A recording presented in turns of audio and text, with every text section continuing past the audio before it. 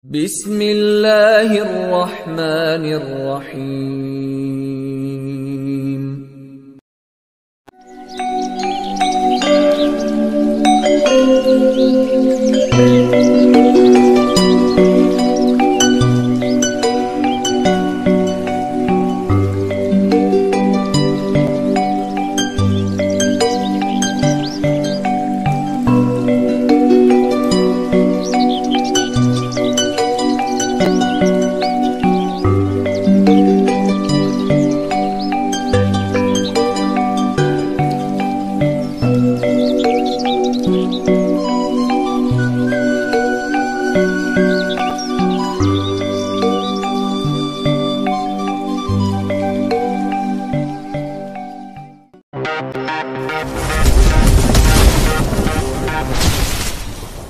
Bismillahirrahmanirrahim. Assalamualaikum warahmatullahi wabarakatuh. Alhamdulillahi rabbil alamin. Wassalatu wassalamu ala ashrafil anbiya'i wal mursalin Sayyidina wa maulana Muhammadin wa ala alihi wa sahbihi ajma'in.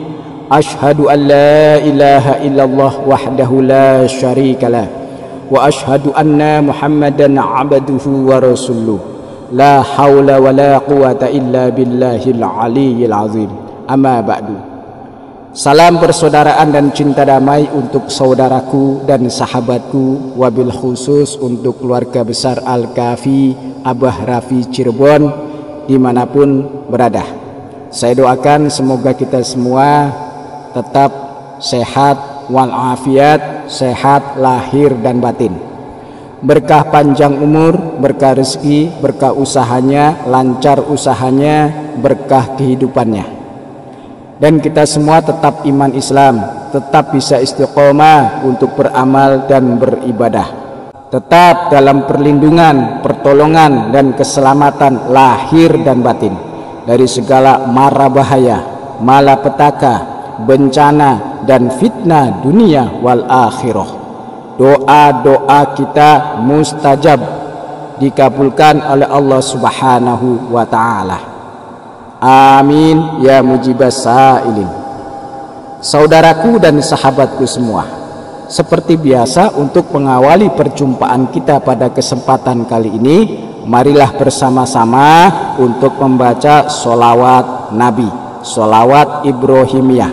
Semoga Allah meridhoi, memberikan berkah dan syafaat Rasulullah sallallahu alaihi wasallam untuk kita semua.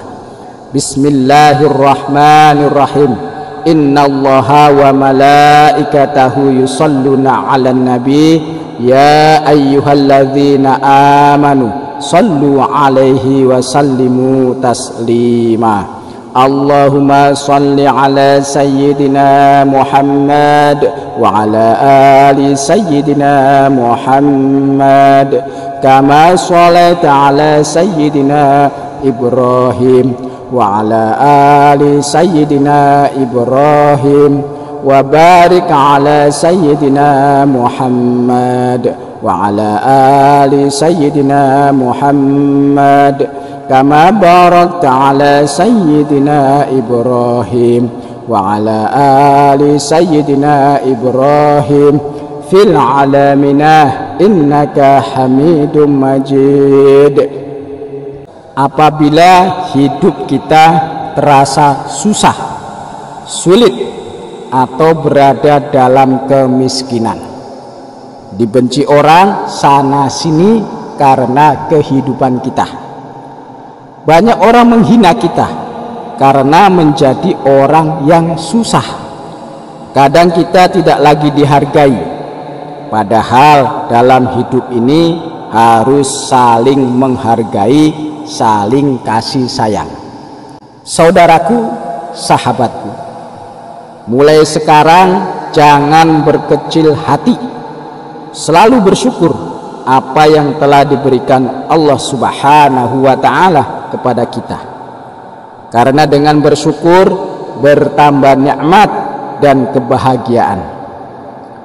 Pada pertemuan kita kali ini, saya akan memberikan suatu resep zikir Harap disimak videonya sampai selesai agar tidak gagal faham ataupun salah faham. Saudara dan sahabatku, apabila kita amalkan zikir ini secara rutin, tidak pernah terlewat sehari pun selama 20 hari berturut-turut kita amalkan selesai sholat subuh, maka insya Allah hidup kita tidak sulit lagi, tidak susah lagi. Banyak kemudahan yang akan kita rasakan, banyak keajaiban hidup yang akan kita rasakan. Hidup tidak miskin lagi. Yang tadinya banyak orang membenci, banyak orang yang menghina, maka insya Allah akan berbalik kasih sayang kepada kita. Cukup kita baca sebanyak 15 kali, jangan kurang, jangan lebih. Kalimatnya ya la ilaha illallah. Itu saja zikirnya, sangat simpel, mudah. Amalkan dengan rutin selama 20 hari berturut-turut. Hanya selesai sholat subuh.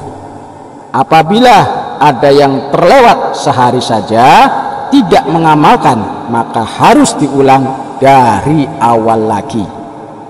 Apabila dalam 20 hari sudah selesai, boleh kita ulang lagi mengamalkannya, tapi harus dilewati dulu sehari minimalnya tidak membaca zikir ini. Lalu kita boleh amalkan lagi dari awal hitungannya, amalkan selama 20 hari. Semakin banyak kita ulang-ulang cara ini akan lebih baik. Insya Allah kita akan rasakan sendiri manfaatnya di dalam kehidupan kita. Ikhlas karena Allah, menjalankan amalan ini semata-mata untuk beribadah, mendekatkan diri kepada Allah, pasrahkan segala urusan hanya kepada Allah. Saudara dan sahabatku semua, itu saja yang bisa saya sampaikan dan bagikan pada kesempatan ini. Semoga Allah meridhoi, memberikan berkah untuk kita semua. Aamiin Yaa Robbal Aalamiin. Apabila ada kata-kata, ucapan, tata bahasa, cara penyampaian saya yang tidak berkenan di hati saudaraku, sahabatku semua, saya mohon maaf lahir dan batin, karena saya manusia biasa, tidak luput dari dosa dan kesalahan. Yang maha sempurna hanyalah Allah Subhanahu wa ta'ala. Salam persaudaraan dan cinta damai, salam sehat, salam bahagia, salam sukses, salam selamat untuk kita semua. Subhanaka Allahumma wa bihamdika, asyhadu an la ilaha illa anta, astaghfiruka wa atubu ilaik.